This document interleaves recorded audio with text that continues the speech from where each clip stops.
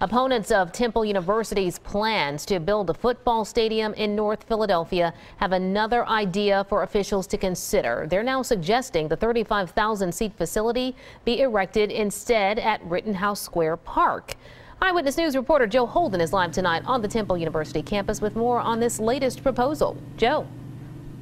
Hi, Natasha. Things just got interesting. So we know that the plan has been all along to place the stadium on this tract of land behind me. But now this idea surfaces concerning a park 3 miles from where I'm standing. So the question, is this just a publicity push or a serious suggestion?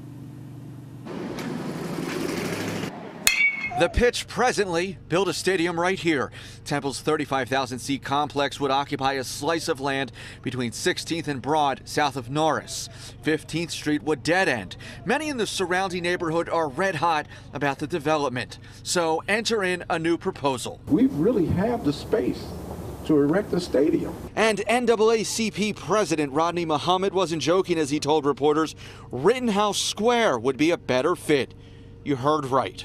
We don't see that a stadium right here would greatly alter the character of the neighborhood and the district where we're standing right now. Rittenhouse reaction to the just hatched plan? There's not enough room, so it's never going to happen, and it wouldn't make any sense. It's a very peaceful area. I think that would just make it really hectic and too much going on. North Central Philadelphia neighbors have been grilling the university and city leaders over the stadium's planned location at Broad and Norris. If it's not favorable here, why would it be favorable there?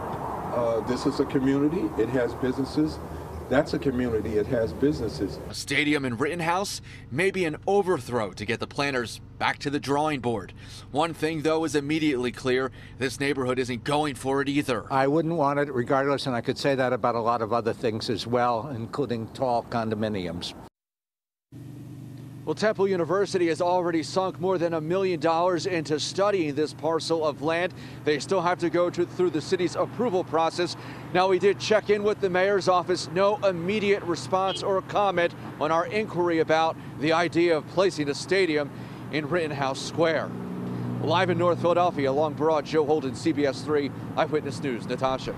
All right, Joe, thank you so much.